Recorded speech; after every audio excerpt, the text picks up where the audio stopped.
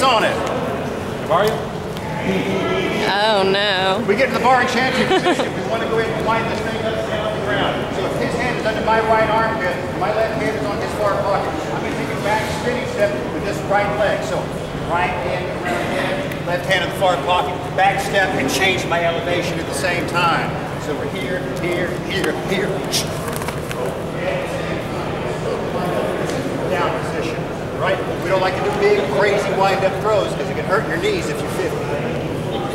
All right, so hook the head. Here, back step, change elevation. Okay, got that? We're not going to do everything else yet. So when you use the back step, forward, chancery drop. Make sense? Hey, brother.